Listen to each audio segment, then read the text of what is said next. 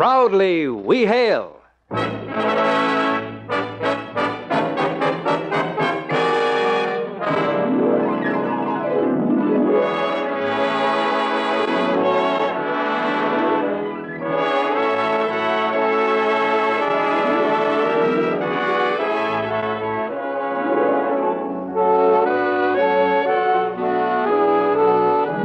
From New York City, where the American stage begins, here's another program with a cast of outstanding players. Public service time has been made available by this station to bring you this story, as proudly we hail the United States Army.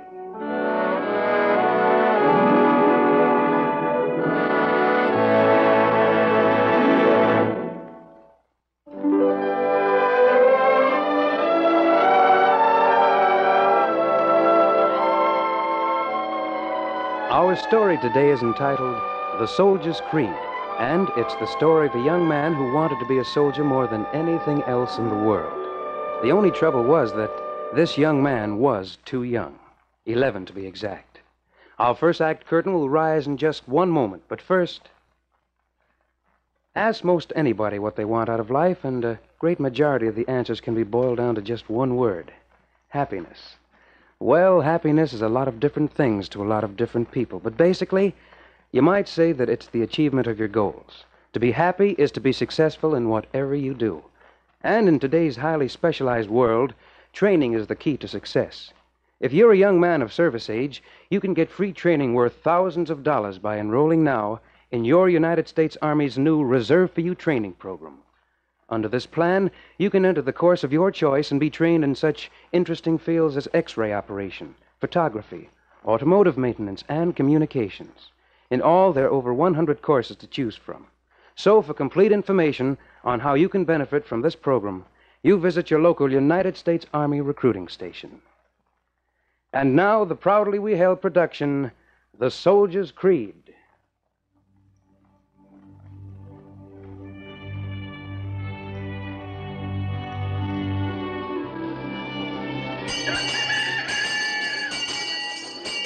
Come and get it. Lunch is ready. Coming, Alice. Where's that boy gone to? Bobby, lunch is ready. Land sakes, that boy is never around when you want him.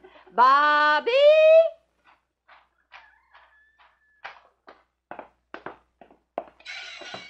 Oh, goodness, my potatoes are boiling over.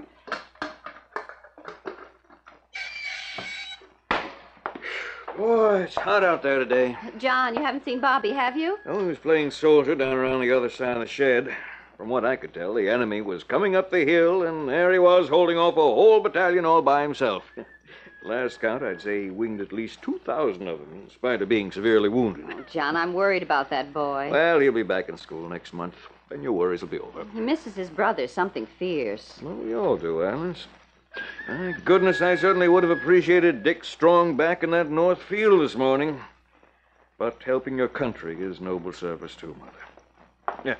You want me to chase over back of the shed to see if he's still there? Oh, no, don't bother. Here he comes, like he's got the weight of the world on his shoulders. Probably lost that war he was fighting. Oh, don't tease him, John. Right now, being a soldier is the most important thing in his life. All right, Mother. Hi, Mom. Hi, Pa. Didn't you hear me calling you, Bobby? No, Mom. Did you call me? I certainly did. I guess his stomach must have called him. Oh, before I forget, Bobby, I don't want you out on maneuvers this afternoon. You come out the north field and give me a hand. I'll let you drive the tractor. I'm moving those big boulders. Oh, do I have to, Pa? Well, I don't understand you, Bobby. Do you have to? Well, any other boy'd give his right arm to drive our cat. But Sergeant Cassidy wants me to help him out this afternoon. I can't see what a youngster like yourself would be doing recruiting soldiers down at the courthouse. Oh, please, Pa. He needs me. Well, Oh, let him go, John. But you be sure and stay on the right side of the highway going into town. Now, you better eat, both of you. Got a surprise for you. A letter from Dick. Came in this morning's mail. I've been saving it for you. Well, Alice, why didn't you tell me you'd heard from Dick? I wanted to wait until we were all together. Besides, you're hearing it now, aren't you? Oh, read it, Mom. Go ahead and read it. All right, but don't let things get cold. Dear Mom and Dad and Bobby, How are things on the farm? So Dad finally decided to go after that north field. It's about time. Don't try and do it all yourself, Dad. Get Jim Banning to give you a hand. See, I told All you. right, just go on with the letter, Alice. Go ahead, Mom. How are things down at the creek, Bobby? Have you caught any catfish yet this year? I'll bet they won't be any bigger than the one I got last summer. Oh, he's always bragging. You'll all be pleased to hear that I got my second stripe today. Dick's a two-striper. Gee. So now you be sure and address all my letters to Corporal Richard Wilkins. Wait till a sergeant hears about that. Dick's a two-striper. Gee. Bobby, will you be quiet? The fellows all went to town last week to help me celebrate my promotion. Germany is a very interesting country.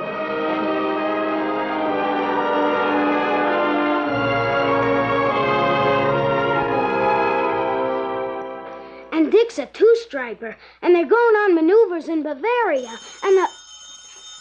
Hold it, Bobby. U.S. Army Recruiting Office, Sergeant Cassidy speaking. No, we usually close about 5. Yes, I'll be here until then. I'd like very much to talk to your dad. Yes, he can sign the papers while you're here. All right. Yes. Yes. See you then. Just a minute, Bobby. Let me make a note of that now. There. Now, you were saying... Was that another underage recruit? Yes, Bobby, it was. Bill, isn't there anything I can do in the Army?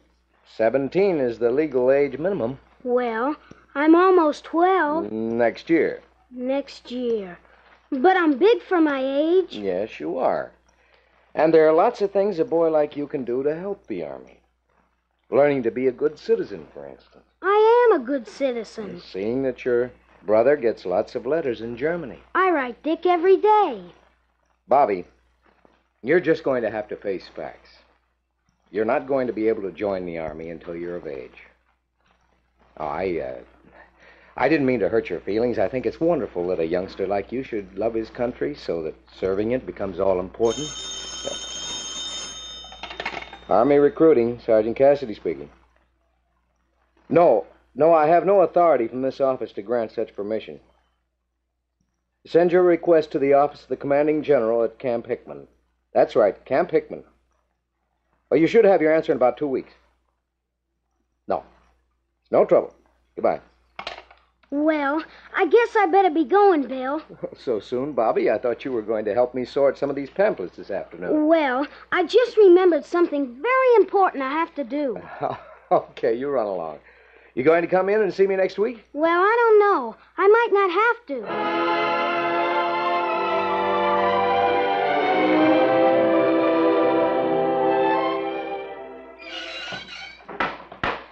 Here's the cream you wanted. I'll set it on the table. Did you get your work done? Oh, if I see another consigned boulder, I'll go out of my mind. I did make a little progress, though. Was that Jim Banning I saw out there giving you a hand? No, it wasn't Jim. That was Bobby. Oh, I couldn't tell. He came back in from town? Sure did. Worked like a real hand all afternoon. Where'd he go now? Oh, he came around the front, went upstairs, I guess. Said he had some letters to write. I missed him. I must have been out back with the laundry. Bobby? Oh, guess he must have stepped out again. Bobby? Well, go and wash up. Supper will be ready in a little while. Smells delicious. I could eat a bear. Hi, Mom. Can I help you with anything? Oh, my, aren't you the cheerful one? Well, here, finish setting the table. We're going to have supper in about 10 minutes. Where you been? Up at the road, mailing a couple of letters. Don't write yourself out, son. I think 1 letter a day is more than enough for your brother. Oh, the other one wasn't for Dick. Oh? It was some business I had to attend to. Mom, you know I love you and Dad very much. Of course, darling. That's a silly thing to say. Well, I just wanted you to know that if I went away to the Army or anything, it wouldn't be because of you or Dad. Oh? You're going away? Well, that's what the letter was about. The letter? The one I just wrote. I'm sure that everything's going to be all right now. Just a second, Bobby. Who did you write the letter to? Why, the General, of course. The General? Bobby, you'd best go on up to the road and take the letter out of the box before Mr. Evans comes by and picks it up. Mom. Tell your father what you've done, Bobby. I didn't do anything. I just wrote a letter to the general, that's all. The general? Which general? The one here at Camp Hickman. I heard Sergeant Cassidy talking to someone on the phone.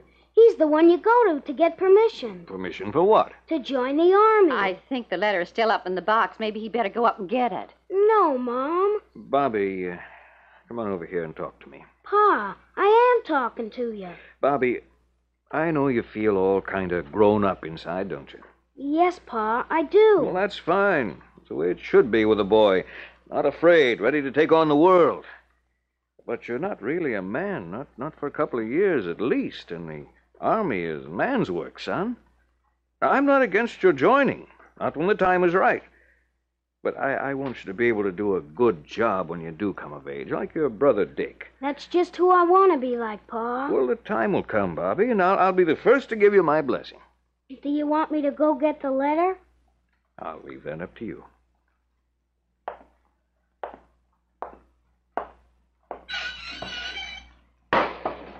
Yes, you're right, Mother.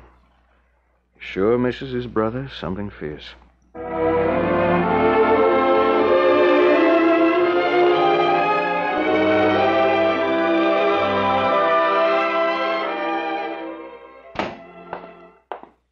Good morning, sir. Good morning, Captain. Did you go through the mail? It all looked fairly routine. Oh, here's one. Looks like it's from a youngster. To the commanding general, Camp Hickman. Look how he spells commanding with one M. You missed something, Captain. This is priceless. Listen to this. Dear General, I am 11 years old, but I'm not too young to go into the Army. My father and Sergeant Cassidy here in Beardstown think I am, so I'm writing to you as a general. If there is anything you can do, please let me know immediately. Very truly yours, Robert Wilkins.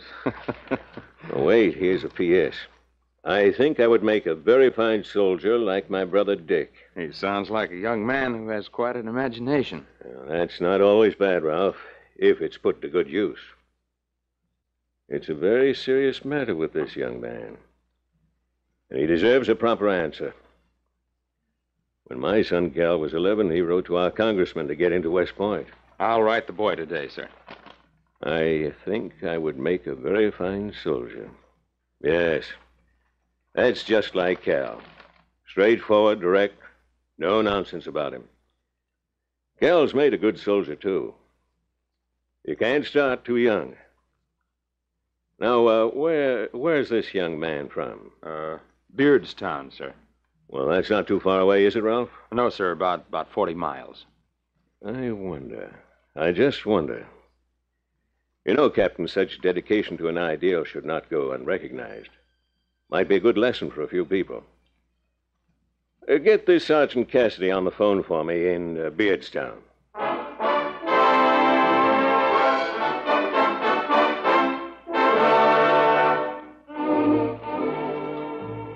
Don't worry about him, ma'am.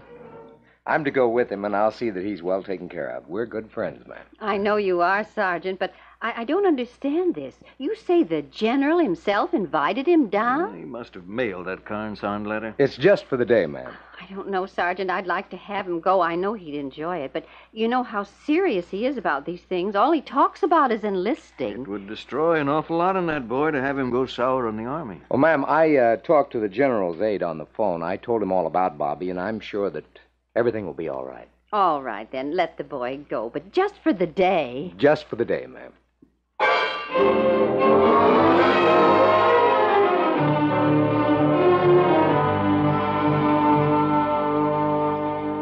We will return to our second act in just one moment. But first, in the world of music, the melody plus a good arrangement and a good performer most often determines a song's success. Now, in the drama, well, the play's the thing. Plus, of course, good actors to deliver the lines. And in whatever occupation you choose, training and teamwork are the reasons for success. If you're a young man of service age, you can be trained for success in the course of your choice by enrolling now in your United States Army's new Reserve for You training program. There are over 100 courses to choose from in such fields as radar, guided missiles, automotive maintenance, and the medical services. But these are only a few. And if you act now, you can make your application and rest assured that you have a class space set aside in your name. If you're a high school graduate, then we suggest you investigate this outstanding opportunity right away. For complete information, you visit your nearest United States Army recruiting station. Team up with the Army, and you team up with success. And now the second act of the proudly we hail production, The Soldier's Creed.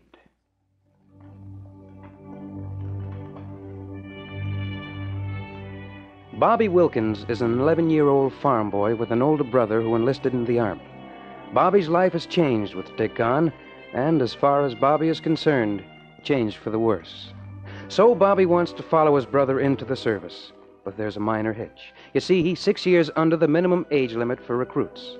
Now, however, Bobby has written to the commanding general of a nearby camp, and the general has invited Bobby to be his guest for the day. Go right in, Bobby. The general is expecting you. Should I wait out here, sir? No, Bill, don't. You come too. The general had indicated that I should bring you both in. Come in. Come in. Sit down. General, this is Bobby Wilkins. Hi, Bobby. Glad to have you with us. I'm glad to be here, sir. I understand you're an admirer of the United States Army. Oh, yes, sir. I certainly am. My brother Dick says we have the best army in the whole world. Dick's in Germany. He's a two-striper. Is that so? Yes, sir. And he says he wants to make the army his career and spend 30 years and maybe become a general, too. Bobby, I think the general would like to hear about you, not about Dick. You must be Sergeant Cassidy. Yes, sir, I am. I see you're wearing a bronze star. Korea, sir. Bobby, there are a lot of things we have planned for you, and we'd better not waste any more time talking if we're going to get them in and get you home by tonight. I'm not going back, sir. What was that, Bobby? I'm not going back, sir. Now that I'm here in the Army, I'm gonna stay. I just made up my mind. I'm sorry, sir. I don't think Bobby means to be insubordinate. What's Insubordinate. Bobby, when you're in the Army, you're expected to obey orders. Do as you're told. It's part of the soldier's creed. Do you know what the soldier's creed is, Bobby? No, sir. Well, I'll tell you what. I think I've got a copy of it around the office, and you can have it, but first you come with me. There are a couple of things I want to show you. Okay, Bobby? Okay. We'll see you later, gentlemen. Sergeant, why didn't you tell me the boy was so single-minded about joining? It's not single-mindedness, sir. The boy's a lonely boy. He lives on a farm with very few playmates of his own age. Well, I must admit I thought it was a great idea when the general suggested it. I thought it would prove a great lesson for a lot of people, a young patriot like this. But now I think he should be taken over someone's knee. Maybe that's what the general has in mind. I don't know. But the general is an exceptional strategist. I think he'll come up with a solution to this problem that'll really fix it once and for all.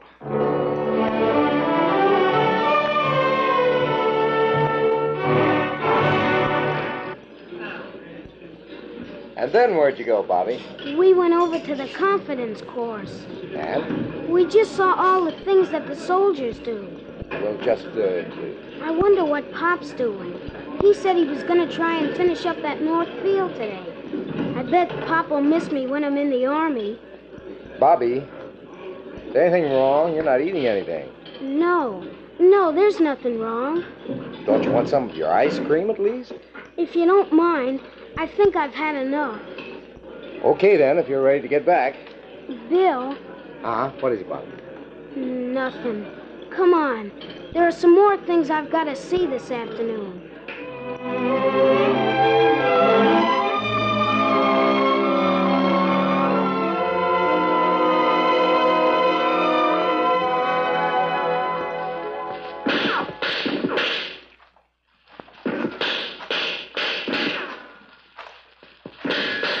The general's held up for a minute, Bobby. He'll be here soon. He thought maybe you'd like to see the range. You ever do any shooting, Bobby? Oh, I'm a good shot. I've got Dick's old .22. Well, it's not much different with a carbine. Pop and I go hunting every fall in the woods back of our place. I shot a quail last year. You think you can hit that bullseye? Oh, I'm sure I can. Corporal, will you let me have one of those carbines with a full clip in it? Thank you. Here, Bobby. You're gonna let me shoot? I'll squat down here. Take this carbine. It's awful heavy. Standard size and weight. Oh. Now point it at that target there and fire away. We'll check your score when you're through. What's the matter, Bobby? The rifle's awful heavy. Well, just keep holding it up. What now, Bobby? I can't hold it up. All right then, Bobby. Forget about it. Captain, I wonder if we could go back now. I want to find Sergeant Cassidy. There are lots more things to see. I don't feel very well. I'd like to go home.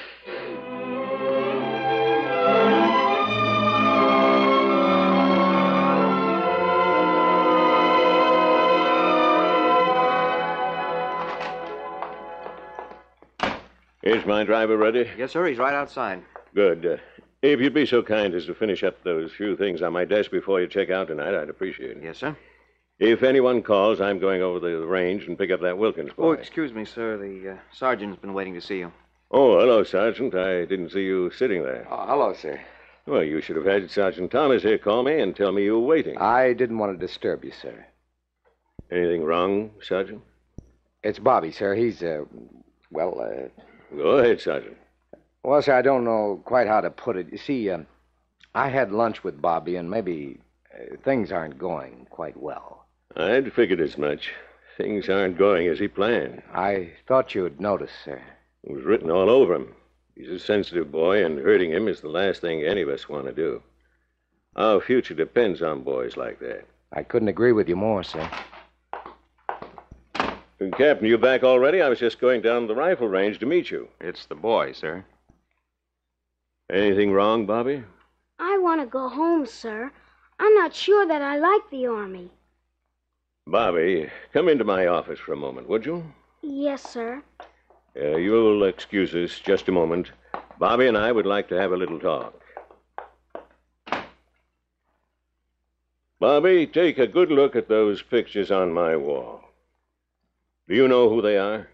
Yes, sir. That's Washington, and that's Jackson, and that's Grant, and that's General Pershing, and that's Eisenhower, and that last one's General Ridgway. That's pretty good, Bobby. There are not a lot of boys your age who'd be able to pass that test. Now, one more thing. Do you know what all those men had in common? They were all generals.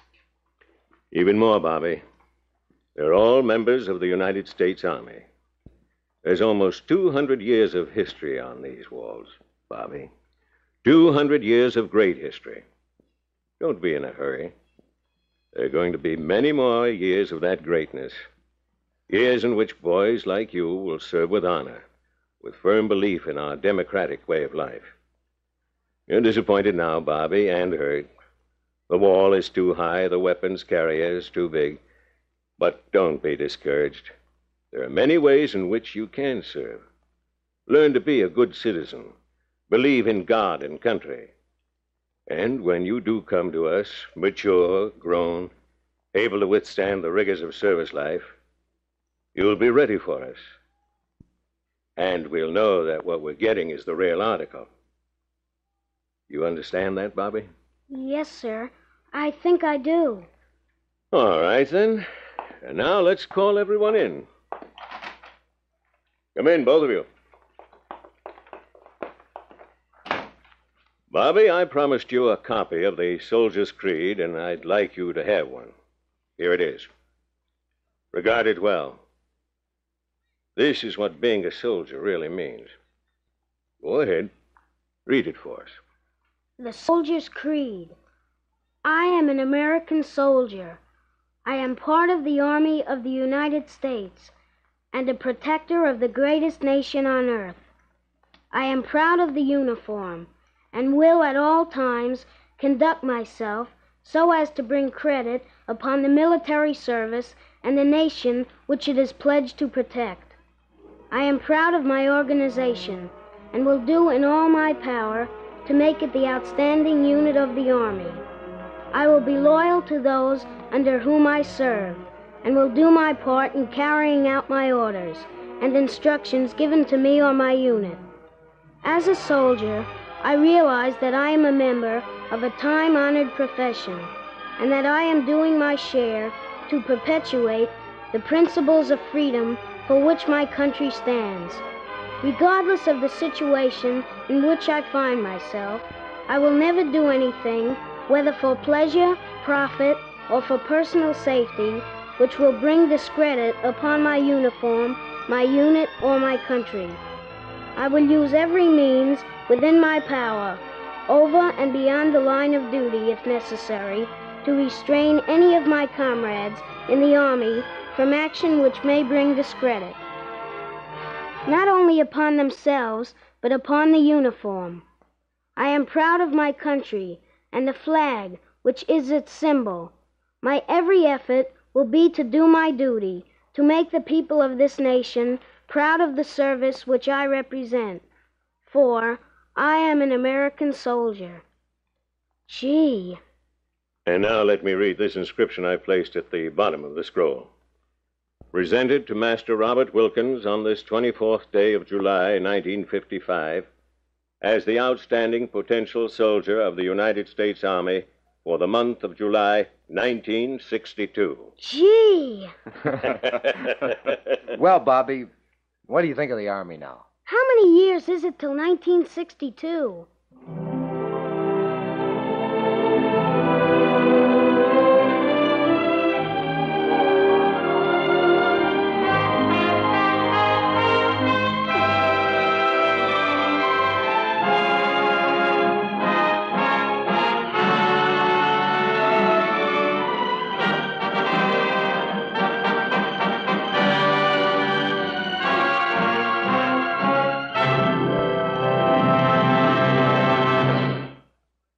A man with a good eye to the future makes a good soldier. And that's why so many bright young men and women are joining the United States Army now. For Army life is an exciting career, and there's plenty of room up at the top. Today, American soldiers get the finest technical training in the world. Every man is a specialist, a master at his job. And the Army sees to it that every man is trained to do his job, and what's more important, to do it right. Because the Army is growing so rapidly, today's soldiers are being promoted fast. Oh, you work hard, sure, but believe me, the rewards are really well worth it. Right now, the Army needs healthy, intelligent men and women, volunteers from 18 to 34. So if you've got what it takes, then you think seriously about an Army career.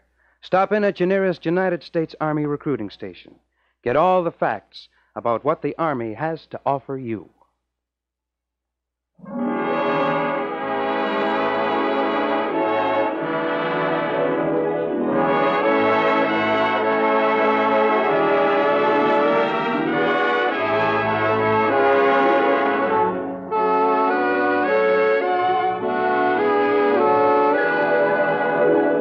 This has been another program on Proudly We Hail, presented transcribed in cooperation with this radio station.